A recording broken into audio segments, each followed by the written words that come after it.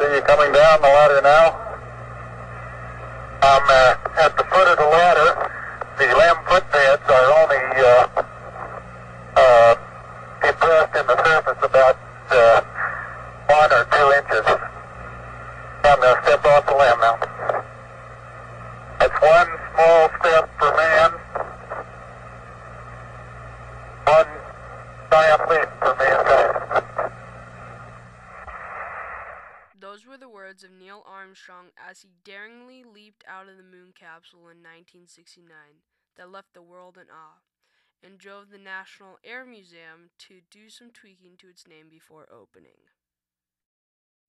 With an initial contribution, Joseph Henry started the foundation of one of the most enormous museums to the state, including an abundant supply of artifacts to fuel the long exhibits the museum includes. Joseph Henry wasn't directly related to flight, but he created the foundation of one of the largest museums to the state. Joseph Henry was born on December 17, 1797. Henry's life would be hard growing up, his family being extremely poor and his parents being sick almost all the time, which came to the result of him living with his grandmother. Now, with all the troubles bothering him in his home life, it didn't stop him from being an exceptional student in the classroom and working a job after school. School was a breeze for him. He later enrolled himself into the Albany Academy on a free tuition. He graduated as a professor in mathematics and natural philosophy. Later throughout Henry's life, he accomplished amazing things, mostly in the field of magnetism. Then probably his most known fact was that he was the first secretary of the Smithsonian.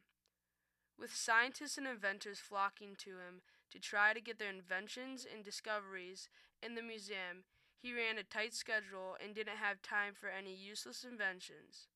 One day, Henry ran across a letter from a man named Professor Thaddeus Laurer, a balloonist who was explaining how if humans used a thinner-than-air gas in their balloons, they could double, triple, and even quadruple the size of the balloons and potentially transport goods and people. The downside, however, would be that the goods and people would be gone with the wind. Henry, being fascinated with this idea, he took no time at starting experiments and tests, but he would not get very far, because he would later die at the age of 80.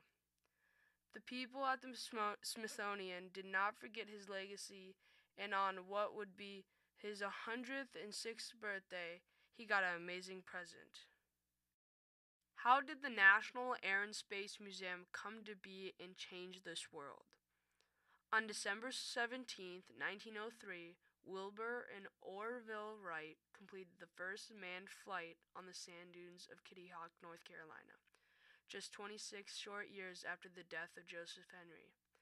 As the Wright Flyer was installed as a permanent exhibit in the Smithsonian in 1948, a visiting dignitary said that it is a little as if we had before us an original wheel. This was a consequence of a bill that President Harry Truman signed in 1946, establishing the National Air Museum, allowing the Smithsonian to organize and curate the already extensive collection of the lighter-than-air vehicles. The Air Museum's collection actually goes back to 1876 with a collection of 20 kites acquired from the Chinese Imperial Commission that has expanded over time to be the largest collection of aviation and space artifacts in the world. The addition of the word space to the name of the museum came about in 1966 when then-President Lyndon Johnson changed the name of the museum to National Air and Space Museum. The inclusion of space exploration to the museum was done before we had landed on the moon, but served to underscore the commitment of the United States to the exploration of space. The Smithsonian became the future home of either the success or failure of the American space program. And on July 20th, 1969, astronaut Neil Armstrong stepped onto the lunar surface and cemented his place in the halls of the National Air and Space Museum. The outstanding success of American aviation and space technology dictated the relocation of the museum to a new location on the National Mall between 4th and 7th Streets in 1976 to display to all visitors to the outstanding contributions of a nation of inventors and explorers. Some of the astonishing artifacts and exhibits that make the museum so unique. The museum today contains a small fraction of the 60,000 items it has acquired over the years. Of the items displayed, one after the other tells a story of mankind's fascination and obsession with flight. From Robert Goddard's early rocket motors to the giant Saturn F1, from Charles Lindbergh's Spirit of St. Louis to Chuck Yeager's Bell X-1, from the doomed Hindenburg to the Apollo 11 command capsule, visitors are reminded of the breathtaking advances that have taken place in less than 2 lifetimes. These exhibits are not just to serve as reminders to those who are taking attendance of the advances we have made, but to inspire the future generations to take bold chances and explore the heavens.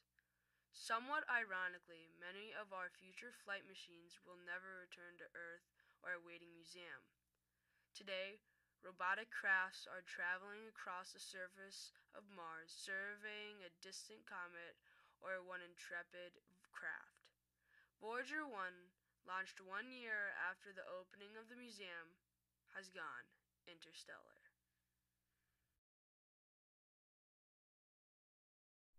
No flying machine will ever fly from New York to Paris. No known motor can run at a requisite speed for 4 days without stopping. That was a quote from Orville Wright, just showing you that they took the step to make it happen. We took the leap that made it happen.